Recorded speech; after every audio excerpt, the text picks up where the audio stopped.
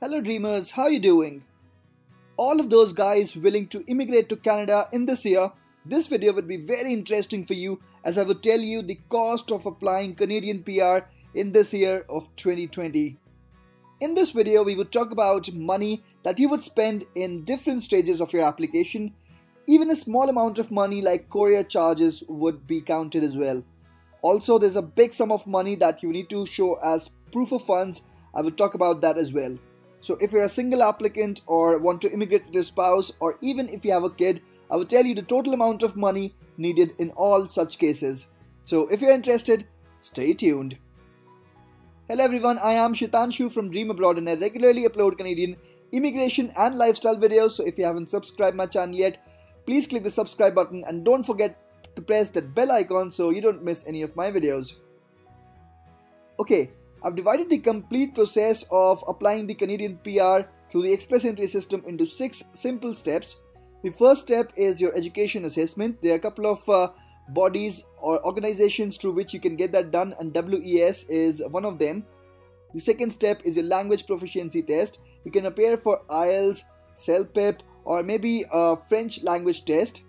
The third step is creating your Express Entry profile. You have to give a lot of information to the Canadian government while creating your profile. The fourth step is actually collecting the documents. So we would talk about the amount of money that you would spend in doing the medical examination, in getting the police certificates, etc.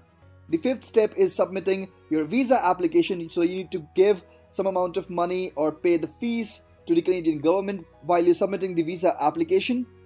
The sixth step is your visa stamping. So you need to pay some amount of money at the VFS centers. And after that, I would also tell you about the proof of funds, the amount of money that you need to have in your bank accounts as savings. And towards the last, I would tell you the total amount of money that you would end up spending in the complete process of applying the Canadian PR. Okay, so let's start with the first step, which is education assessment. So your education assessment or your education credential validation can be done through a couple of regulatory bodies, and WES or World Education Services is one of them. Now I will be talking only about WES in this video because most of the people actually prefer WES over the others, as it takes the shortest amount of time to get your education assessment done. Okay, so this is the official website of World Education Services or WES. Here, if you scroll down on this web page, you'll find the fee is $220 Canadian, and that is for 1 degree. If you have more than 1 degree, then you have to pay more, and you don't have to pay the tax. And there's a standard fee of $10 for the standard delivery. Most people choose this delivery option. So in total, the fee for WES would be $230 Canadian. Okay, so now we know that the WES fee for a single applicant would be around $230. The courier fee would be around $30. Now it does depend that where you're sending this courier from. If you're sending it from different parts of the world, it might differ a bit. Also, you need to spend some amount of money in getting the transcript and getting that transcript delivered. So you need to pay a small amount of money in your universities as well. And that also might differ, but it won't differ much. I've mentioned it as $40. So overall, you would be spending $300 in total if you apply through WES. So if you're a single applicant, you would be spending $300 Canadian in the education assessment. And then if you're applying with your spouse, then in that case you need to get the education assessment done for your spouse as well. So basically you would be spending around $600 in the step 1 of education assessment. Now if you have a kid who's below a certain age, then you won't need a credential assessment for your kids. So basically it would be for a primary applicant and the spouse. Okay, now moving on to the second step, which is the language test. Now you can appear for IELTS, you can go for CELPIP, you can go for a French language test as well, but in this video we would talk about IELTS. Okay, so this is the official page of IELTS Canada. We see the fee here is $320 Canadian, but if we go to IELTS India, we see that the fee is $13,250, which is approximately $250 Canadian. So the IELTS fee actually differs from one country to the other. Same is with CELPIP. If we go onto the CELPIP website, we see the fee is around 11,000 rupees, but if you go to the other countries, the fee might differ. Now if you're a single applicant, then in the first attempt you would pay around $250 Canadian. You might be very good in English, but still most of the times I've seen that people have to give the second attempt because they do get 6.5 bands in one of the sections. So in that case, if you tend to give the second attempt, then $250 more, which would cost you around $500 in total for IELTS. Similarly, if you have a spouse as well, then the primary applicant would end up spending around $500. But in most of the cases, if the spouse actually scores lesser, then it's not a problem. So even if your spouse gives the first attempt, then it would be something around $750. Now again, I would repeat the same thing, that it would differ from one case to the other. If you are getting good bands in the first attempt itself, you would save $250. But if you're not able to clear IELTS or get good bands, your desirable bands in the second attempt even, then you would need to spend $250 more and subsequently $250 for every other attempt. Okay, now let's moving on to the third step, which is creating your Express Entry profile. Thankfully, this step is free of cost. You don't have to pay a single penny. Just have to go to the official website of Government of Canada and create your profile over there. Now, before we move on to the fourth step, it is very important that you get your ITA.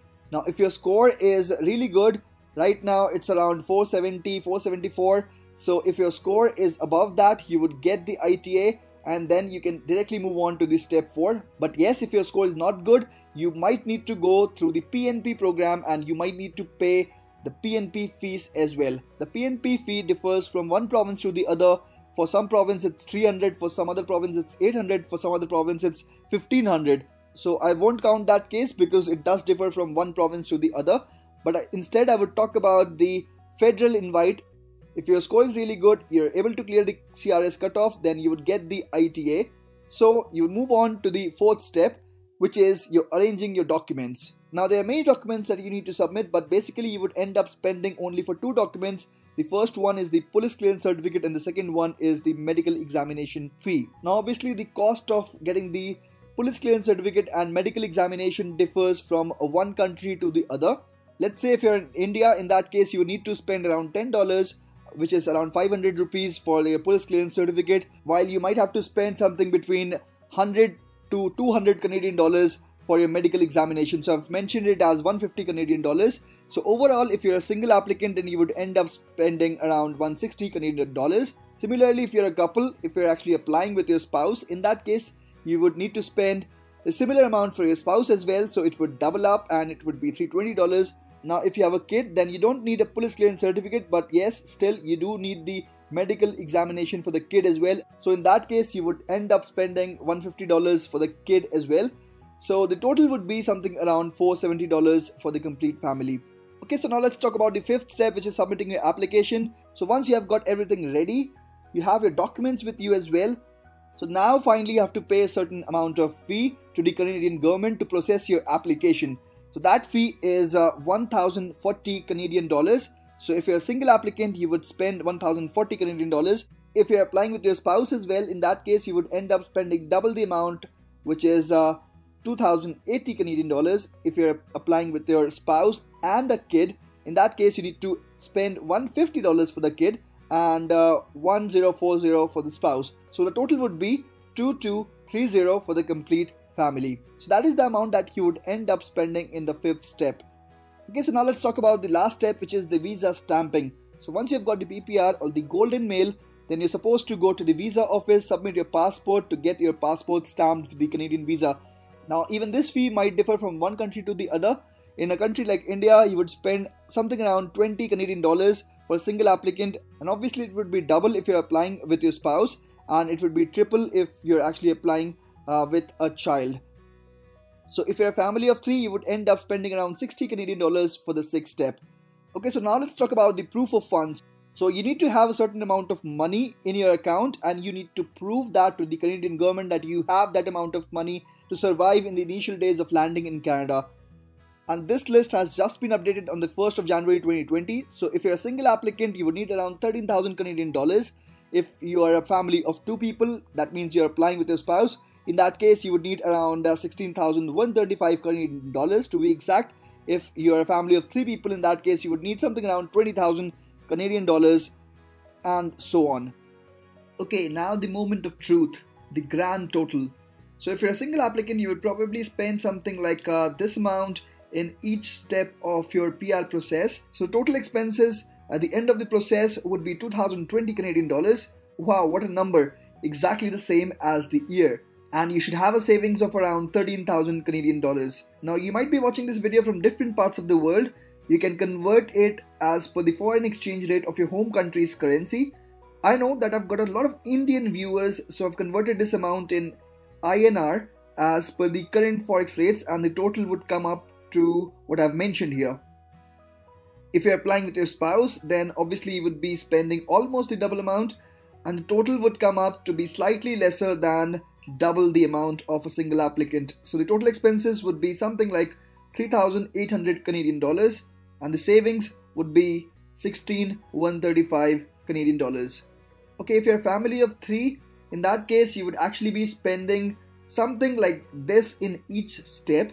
So the total expenses would come up to be something like 4,100 Canadian dollars, and the savings that you need to have is close to 20,000 Canadian dollars. So these are the grand totals of 3 different cases. If you have 2 kids, in that case there would be a little more expenses and you need to have more savings.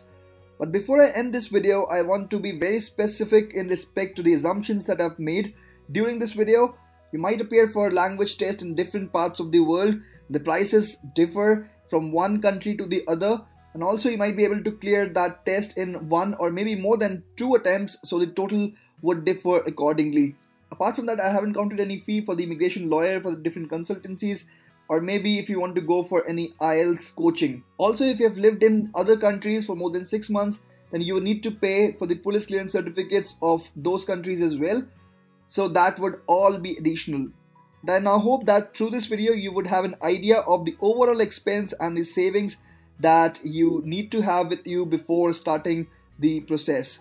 And that was all the information that I wanted to convey through this video. So thank you guys for watching this video. If you want to see more these kind of videos, then please subscribe my channel if you haven't done that yet.